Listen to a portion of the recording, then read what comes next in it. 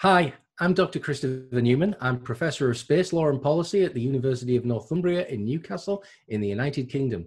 I'm also International Space Law Advisor for Coalstar Technologies. I'm Ken Eppins, founder and CEO of Orbit Guardians. I'm Robbie Boundy, founder of Space Impulse. I listen to the Coalstar Project. And I listen to the Coalstar Project. And I listen to the Coalstar Project. All these people are crucial in order to have a successful business. And this is something that I found that nobody really talks about. Nobody really mentions their attorney, or maybe they have crappy attorneys. I mean, we have an attorney who is just absolutely amazing. And through him, we actually understood that gathering people around you who support you, who share your vision, are the most important things for an early stage founder. Welcome back to the Coalstar Project. I'm Jason Cadigan, your host. I'm here with Istvan Lorincz. He is the co-founder of Morpheus Space. This is the Coalstar Project. It is a space show, yes, but it's also about the startup and growth, the unexpected challenges of growing businesses. And he's had a really great story. In fact, we've been, okay, so those of you who know my numbering system for the Coalstar Project, we're on like 160 something now for interviews of that. His number is 68. So we have pushed this back many times because he kept waiting for something to happen, which we're going to talk about, which is really, really important and key. And I'm glad we did. We had a great talk a couple of days ago to kind of warm up for this. And find out the reason why. Let's talk about, Istvan, the reality of creating a space startup. I really want to have folks like you on to communicate to proto-founders, I guess, if you will, people who are running around with an idea for a space business in their head, just what they're about to get into here, right? It's not all, sunshine and roses. Let's talk about your fundraising efforts and that journey. By the way, where are you at? What's the announcement? Okay. So first of all, thanks for inviting me. It's again a pleasure to be on your show, and I'm happy that I could make it work after so many delays. Okay, so where are we at right now? So I'm the co-founder of a space company called Morpheus Space. We produce the world's smallest and most efficient electric propulsion systems for satellites. And we are at the stage where we closed our first private funding round. And we are now growing and scaling the business, yeah. Awesome. So tell us about that process. What did you have to do, and how long? Obviously, it took a while. How long did it take? These things always take longer than you think they will. Everything does. Yeah. So essentially, our business is kind of unusual in the sense of startups. We are a spin-off of a university, right? And that means that our core technology was developed during long and tedious years of academic research. So it's not like, oh, I have an idea and I run to the VCs and get some funding and do something with that.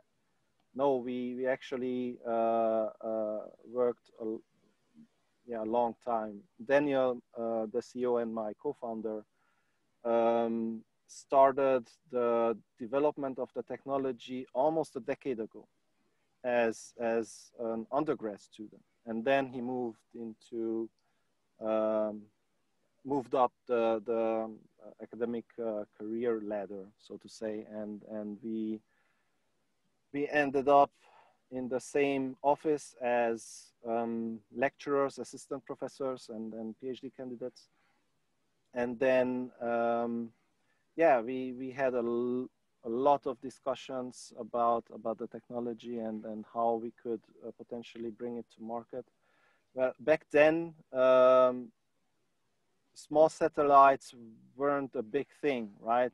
New space was in its first years, basically. So we kind of felt that this will be a big thing, so that CubeSats and smaller satellites are going to create their own market, so to say, and that's where we wanted to place ourselves. We didn't want to create another contractor, right? That typical company that lives off government contracts and yeah, science missions. We wanted to make a real business. So and that's what we saw as the ideal opportunity to become a new space company, and that's actually what we did. So once we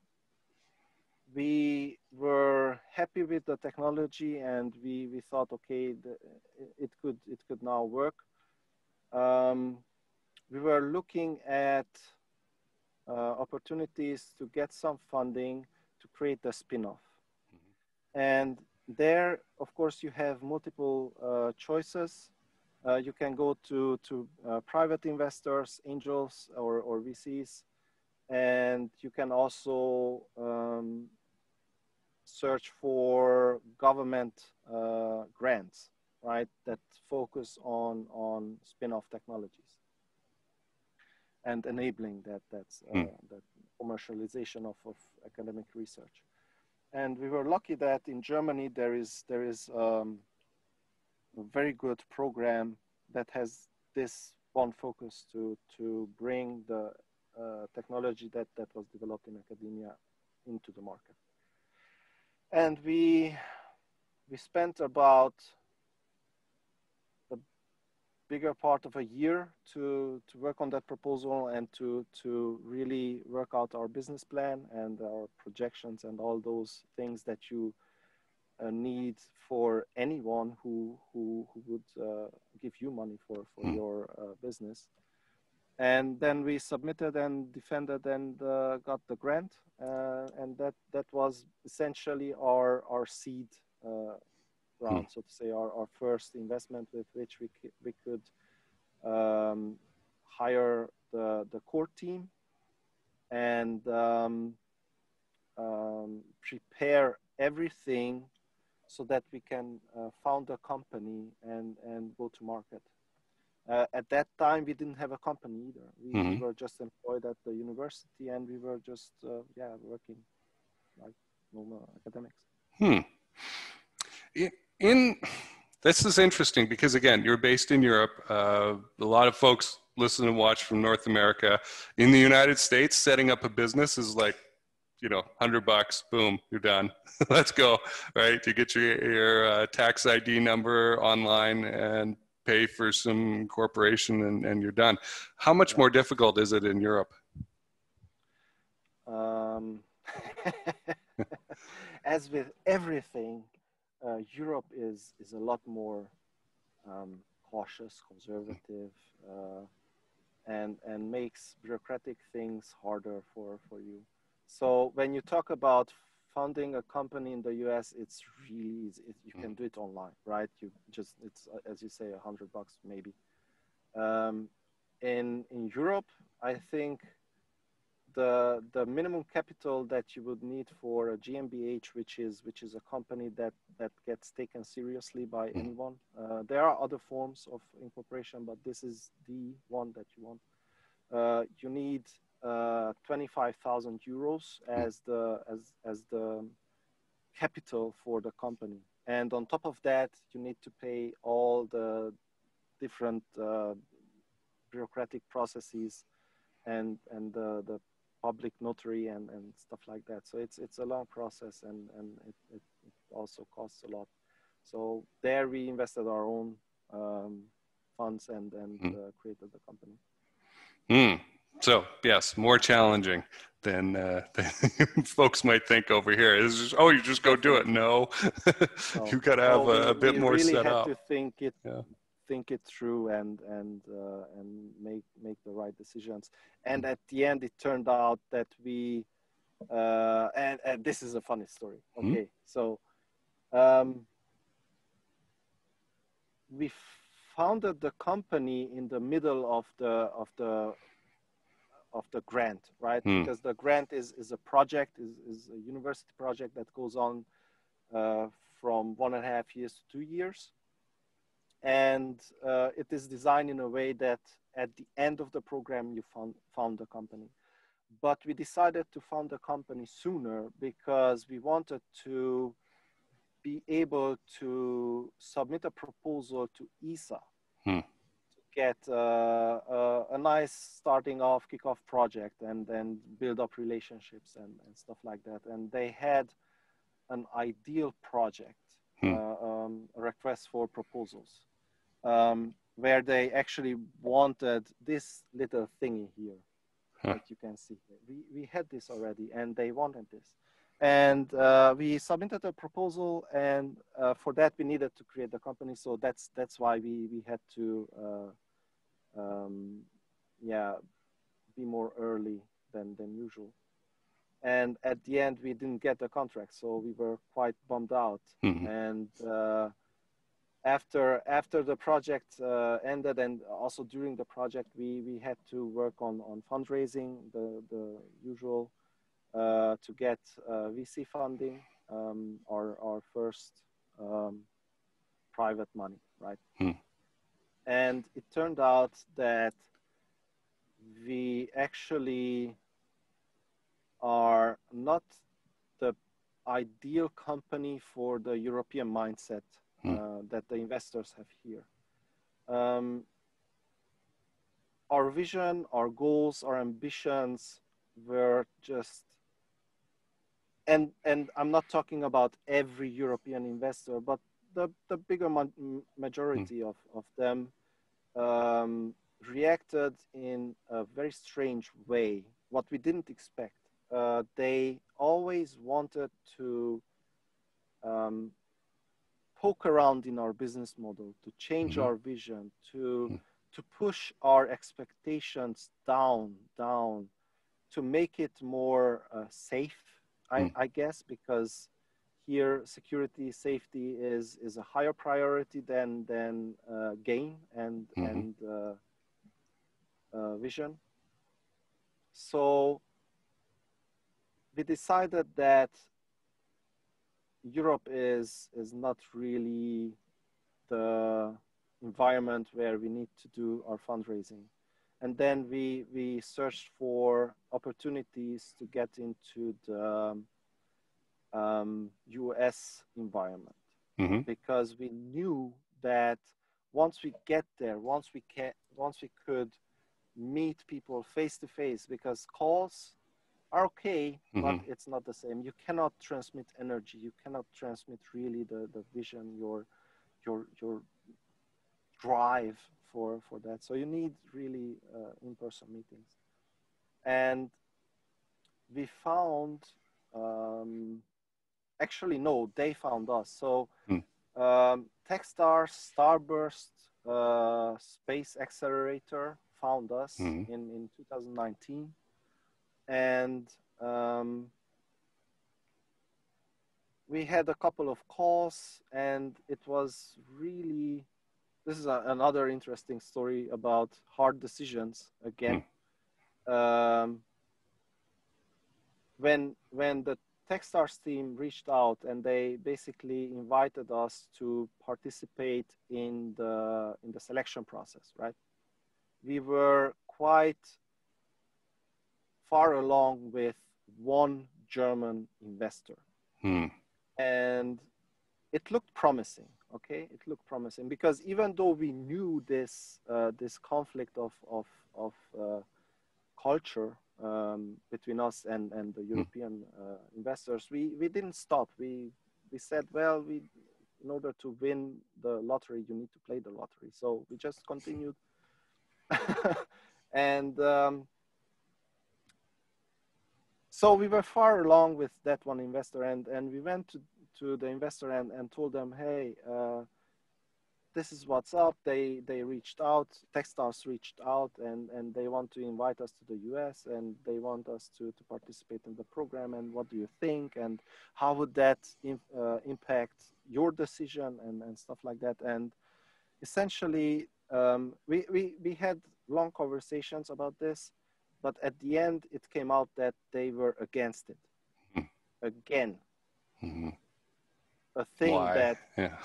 why? I mean, Yeah. I understand that it's accelerators, they get value, right? They get something from the company, and they might argue that, but what you get out of it, especially when you are introduced in a completely new marketplace, you are connected with important people who bring business to you, right?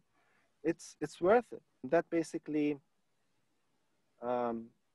was our last draw, where we said, okay, we are stopping this, and yeah, we just decided, okay, we're gonna go ahead and give our best to get selected and accepted to into the program, the Techstars program, and we did it. So that was interesting, the process itself, but that's a completely different story.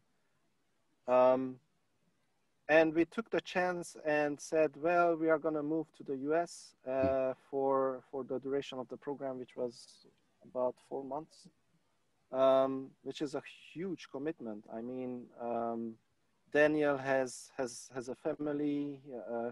He had a newly born daughter.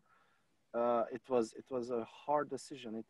Don't misunderstand that. So as a group, you physically got on a plane and flew over here? We both did. So yeah. me and, okay. and Daniel and I did. Gotcha. The rest of the group stayed and continued working on our products. And then we did it. So we arrived in the US, and I mean, after a few weeks, we have been introduced to a lot of interesting people that are connected to the business, to the market, and we knew that this was really the right decision. The other problem was, again, that we already had a German company. So what do you do with that? And how do you get US investors into a European company, which is not really something that an investor in the US wants, because it has a lot of complications, let's just say that. So they tend to, first off, just say no. Oh, well, you're a European company. Well, sorry, go to Europe and try to get money from there. So these were the first reactions that we got from investors. And then we decided, well, we are not going to tell them that we have a German company. We are going to make it as if we would have a US company. And during the process, we would then figure out the details and make it somehow. And that's the other part of the story, that you're not just connecting to customers or investors, but also supporters in every aspect of entrepreneurship. Attorneys, various consultants, bookkeepers, all these people are crucial in order to have a successful business. And this is something that I found that nobody really talks about, you know? It's nobody really mentions their attorney, or maybe they have crappy attorneys. I mean, we have an attorney who is just absolutely amazing, and through him we actually understood that gathering people around you that who support you, who share your vision, are the most important things for an early stage founder. This is Jason Gannigan from Cold Star Tech, and I'm excited to share with you a new offer from Cold Star that we are bringing out to help both space founders and venture capitalists who fund space companies. And it's on two levels. The lower level is a VC who is looking at possibly funding a space company, but they just don't get it. Right? And a lot of tech founders want to come out and create some sort of technical capability, but they do not understand business. And so you'll look and you'll go, where's the customer here? Where's the business model? And they'll go, but I want to make rockets or something, right? And it's really cool. Well, that, as we know from the dot-com era, is not a viable business model. And so you bring us in. We've got great technical expertise on the space side, folks who have done this sort of assessment before, like our technical engineering advisor, Dr. Rick Fleeter, myself in the process engineering field, plenty of other people with brains to look at this problem so that you don't have to blow your brains out trying to figure out how to make this work. And on the company side, it's a benefit for them because we will show them the roadmap to how you're going to get funded, how you will want to fund them, what changes to make to get VCs excited about putting money in. And so that's good for you. Right? The second level is at a deeper and higher level at the same time. It is for venture capitalists who have given a seed round to a company, a space company, and that has gone on for a little while, 6 months, a year, something like that. And it is time, as COVID has made it, to double down or get out. Those are pretty much the choices, right? It's time to invest further in a thing we already know, which seems to be the direction VCs are going in right now. They don't seem to want to look at new things or stop, just kill the project. And so the good news is, in that situation, there's a lot more going on. There's more meat for Cold Star experts to get in and analyze, right? You're going to have processes in place, whether they know it or not. We'll be able to flowchart those and maybe accurately document them for the first time so we can get some kind of value chain going in the organization. We'll be able to test whether the leadership is the right group of people or whether you're missing something, the strategic direction, the business model, all this stuff. So if this sounds interesting to you, reach out to us. You can email me at jason@coldstartech.com or just connect with me and message me on LinkedIn. That's probably the best way to do it. And I am excited to talk to you. The kind of transformation that we're able to offer here is beyond anything you'll see out there. And as a VC, this will save you so much time and energy, right? Like if you're a VC and you've got 100 companies to look at, you've got 3 days a year to look at each one maybe, right? That's not really good enough, is it? Wouldn't it be better to have experienced, expert space people who understand space, right? Look at this investment and tell you, here's a grade, right? Here are several grade areas. Is this thing ready to pour gasoline on the fire, or is it just going to go up in smoke? This is Jason Gannigan from Cold Star Tech. Let's get back to the interview. It is always good to have 10 people telling the person that you need the money from or the decision from, oh, yeah, I know this guy. I know this Istvan. He's a good guy. I like their idea. Yeah. I do a lot of work on that side of things myself, but I don't talk about it. It's true. Not because I don't want people to realize what I'm doing, but just it's never bubbled up to the surface as like, hey, this is an important thing. It's interesting. Yeah, it's interesting, but it's clearly a very important part of building a business. Mm-hmm. Yeah, because I know a lot of founders. Go ahead. So everybody says that networking is super important.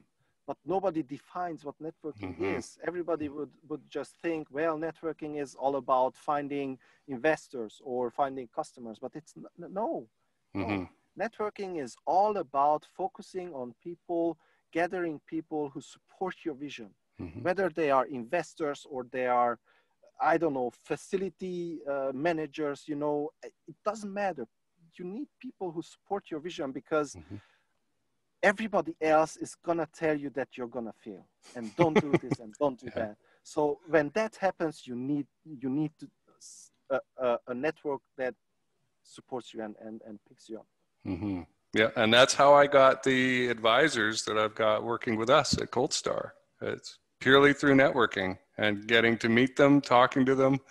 And they are lawyers, they are insurance people, they are maybe the boring side of the business or whatever. You know, I don't need them to bring money to the table, but it is darn helpful when I get down and I can have a call with one of them and they can bring me back up again and say, oh yeah, you're on the right track. Yeah, you see, that's what I mean. Yeah. That's something that people should talk more about and should write blogs and, you know. Mm-hmm. Well, I will have a think about that and see what sort of content could be made in that idea. Let's talk about, there's sort of a tug of war going on while you do not have a finished product. You've got an unfinished product. It's an idea. You've put some effort into it. There is a physical or mechanical thing there, but you need a customer and funding.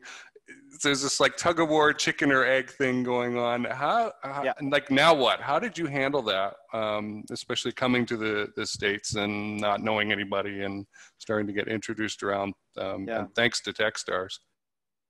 We were in a very unique position, which I know that most startups are not in, which is we had our products already finished and they were already in space, which was already an astonishing feat of Daniel. Actually, I had very little to do with that. So I cannot talk about that from the perspective of Morpheus Space, because we already had discussions where we could basically show the finished products. Well, this is the finished product. There you go. Take a look at it. This is in space. So it's quite a different conversation. But when you do not have the finished product, what do you do then? And we are definitely in situations similar to that, because we are, of course, constantly improving and creating new products, new services. And you need to be able to talk about your product that is not finished as if it would be finished, as if it would already be done and functioning, but without actually lying, because that's an absolute no-go. If someone catches you in the investor side or the customer side that you're lying, that you're out. Yeah. So don't do that, right? But you need to convey what your product does in such a convincing way that you already believe that is already there, then nobody will question the existence of it. And that is the art of sales, right?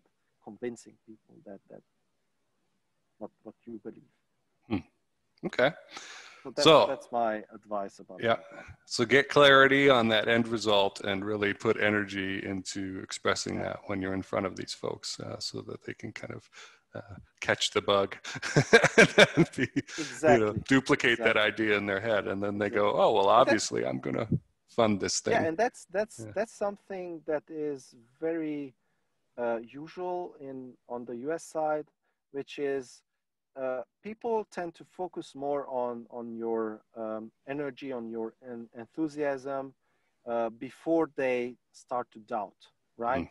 So if you're kind of shy and uncertain about yourself, they start to think about doubts. Oh, is it really that, or does it really do that, or is it really as good as he says? And that can even happen if you already have the finished product, right? So you need to be always enthusiastic about your thing that you're doing. Okay, let's move to values. On your LinkedIn profile, you talk about the intention of actively shaping the future of aerospace. What does that mean to you, and what does it mean you end up taking action on? To be honest, I wrote that sentence before I founded the company, right? Through which it was more like an intention, and then the intention became a reality. So essentially, as a new space startup, you have not just the right, but basically the obligation of playing your part in forming the new industry, forming a new market, creating new values, creating new regulations, new mentalities. And that is what I mean by that, that we need to be very active in spreading the information about, for example, space debris. Not a lot of people know about that issue. We can essentially screw up our Earth orbit environment in a way where we cannot use satellites for decades, right?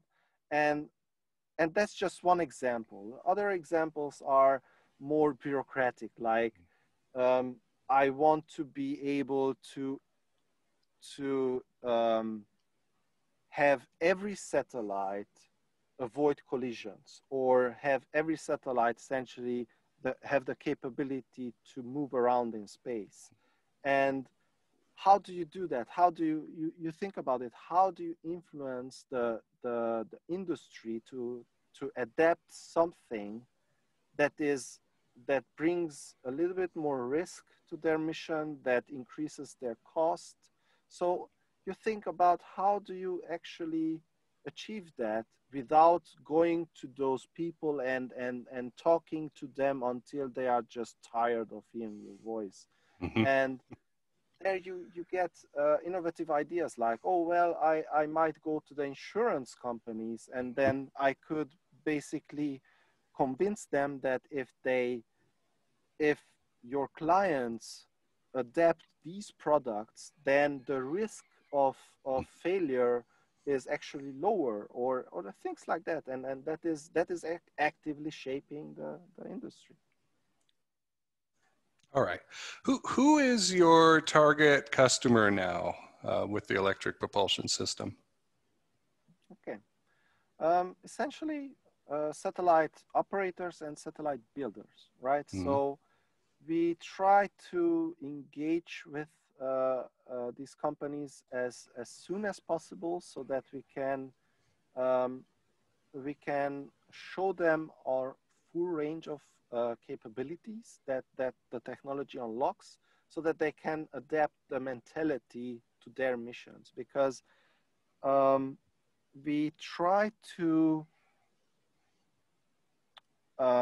also show the industry that with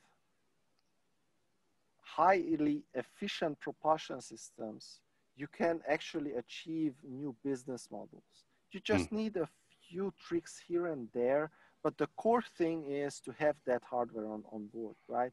And once you have that hardware on board, you can then attach some form of operations service that basically eases your job of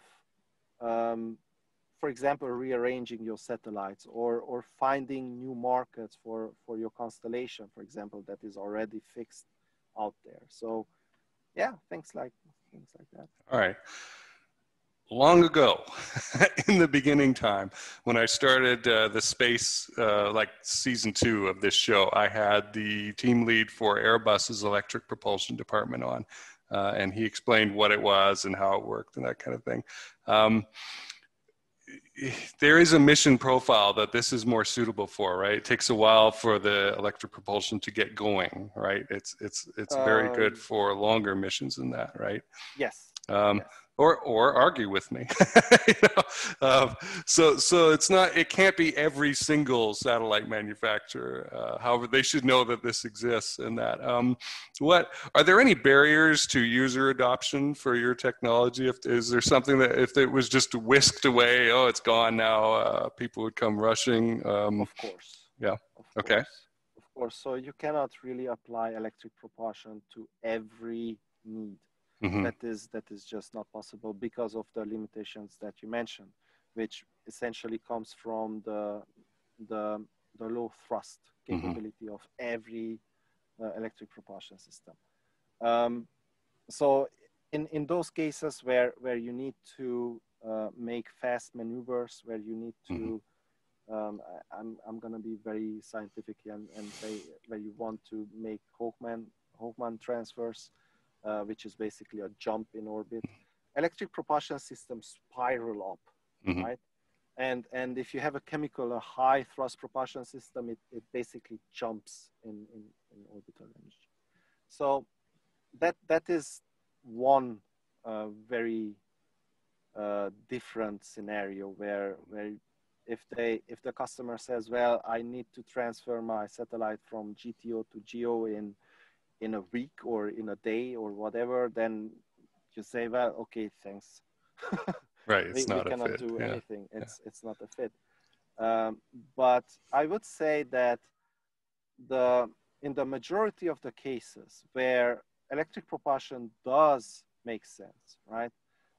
In those cases, the barrier that we battle most with is the new mentality that we bring to the table, which is modularity, right? So we have created a product that is mass producible. And this is something you don't talk about in the space industry. You know, 20 years ago, every bolt was custom made. Everything was custom. You didn't use mass production techniques, right? So this was one of the visionary ideas that Daniel had, that okay, we should miniaturize it, but in a way that it is mass producible. So not having very special little thingies that need months in production. So we created this product, and now we offer it and tell the user that, well, you need to cluster a lot of them because this is the most optimal configuration for the propulsion system. And this is how it is. And it is actually good for you because it lowers cost and it increases your, it decreases your chances to failure, right? Because you have a lot of individual small elements, and if one fails, I mean, if you have 100, you barely notice it, right? and that is sometimes a big challenge to push the people over the edge to accept that, oh, well, I'm gonna integrate 100 propulsion systems into my satellites, where people come from an era where they actually designed their satellite around the whole propulsion system because it was so complicated and had so many components. Ours is like a brick, right? You know, it's just throw it on and you have one connector and that's all. Okay, and I have run into this myself. My whole reason for entering the space industry was to provide manufacturing process improvement services for folks who were doing satellite manufacturing, who had been in that 1Z, 2Z job shop mentality and wanting to go to a more Toyota style lean manufacturing, continuous manufacturing process. And yeah, it's been tough on that end, right? Yeah. People are not beating down my door to talk to me about that kind of thing, which is a little frustrating because we have a lot to give in that area. I'm imagining with your system there, it doesn't need a fuel supply, right? So there's no need for a big canister of chemical fuel. Yeah, it needs something, yes, but it's probably not as big as a chemical tank. It is actually integrated into the propulsion system. So the propellant is inside. It's in that box. Yeah. It's in that box, yes. Right. So that's going to be better. How is it on launch?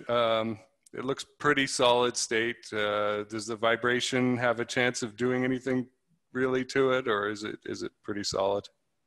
That's funny that you ask, because we had a visit from a company that provides the software for vibration tables. That's why it's fun. So we are actually setting up our own facility where we can validate every single delivered propulsion system against any type of launcher, right? Every launcher has its own vibration profile, and we can just do that. But as far as we know until now, the propulsion system has been tested on vibration tables, and it was qualified for a Soyuz launch, and which is one of the more stronger vibration profiles.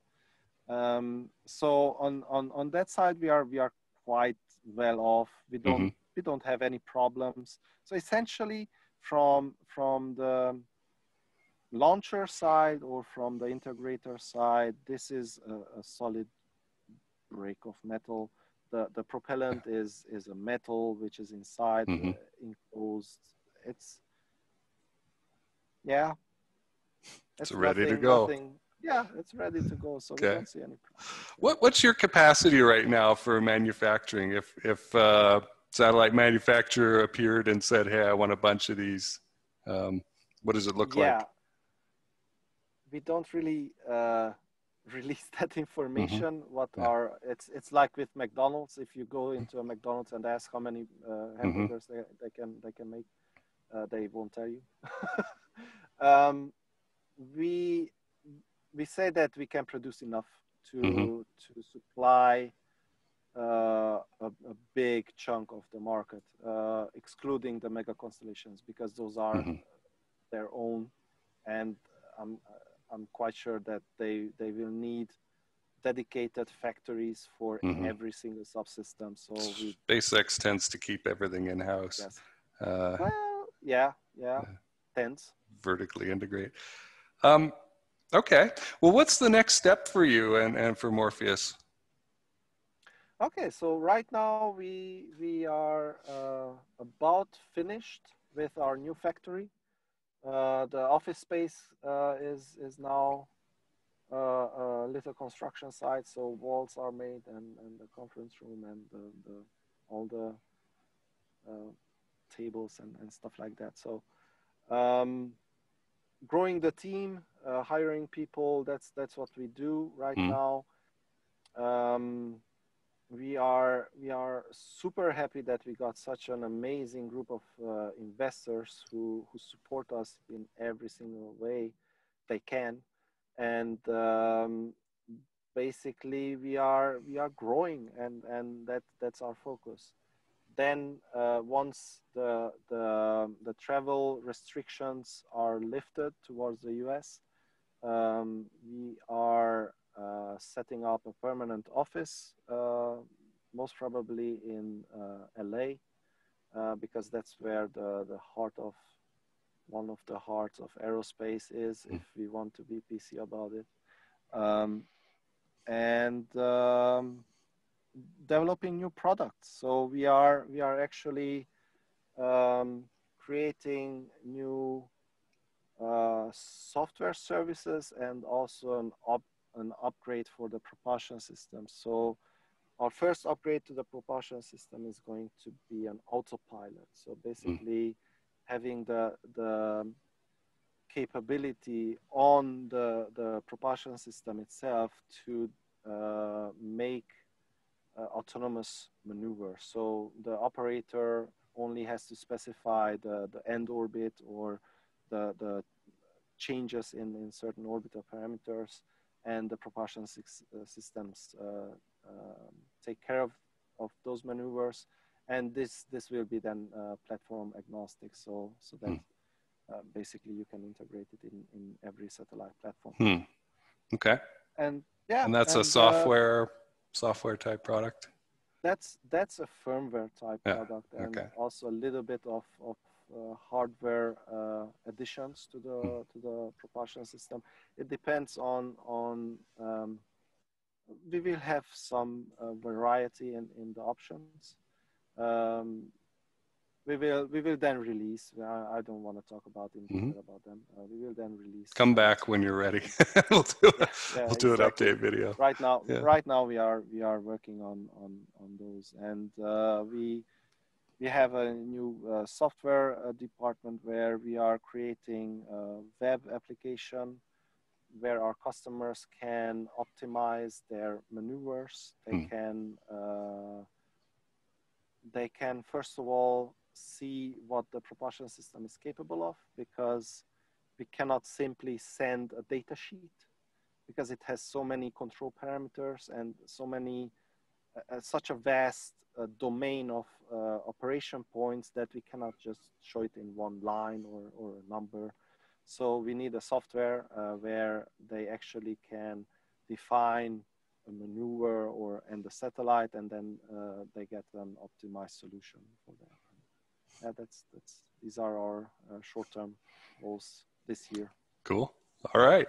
Well, Istvan Lorincz, where can people find out more about you and Morpheus Space, connect with you? They can look me up on LinkedIn. That's the easiest way. Mm-hmm. Look up Morpheus Space. Just Google Morpheus Space. You find most probably the homepage. The homepage has the LinkedIn links, and then you can find all the team members there. And yeah, that's the best way to get in touch with me. I'm always on LinkedIn. I love LinkedIn. I'm a total fan of it. Awesome. Well, I appreciate you doing this. Yes, that is where we encountered each other. Thanks for doing this. Thank you very much. Hey, this is Jason Cadigan, the host of the program. Thanks a lot for listening to the Cold Star Project. If you want me to send you new episodes of the Cold Star Project so that you don't have to go hunting around for them or watching YouTube or anything like that, go to this page, coldstartech.com/MSB. That's short for Make Space Boring, which is what we're all about. And drop in your email address there, and I will be able to do that for you. Make Space Boring is another little show that I run. It's a shorter format, quick interviews, and news of the day, and sometimes an update of who I'm meeting and what I'm learning in the space field. It's on the same Cold Star Tech channel. Speaking of which, on the YouTube channel, I can do something I cannot do on the audio-only version, which is add playlists. And so there may be topic area playlists on the YouTube channel that you would be interested in digging into and going down the rabbit hole and learning more about. For example, space law and policy, space situational awareness, lunar mining and construction and fun stuff like that. So go check that out. That is at coldstartech.com/play. That's the short link to get there. Anyway, thanks for listening, and I look forward to talking to you soon.